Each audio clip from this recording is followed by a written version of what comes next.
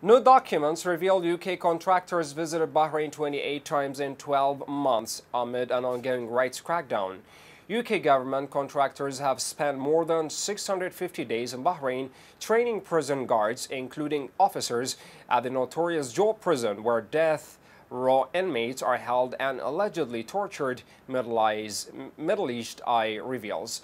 Contractors for the Foreign Office spent a total of 685 days and Bahrain training guards from 2015 to the end of 2016, making 28 visits to the country in 12 months, according to documents obtained by London-based rights group Reprieve.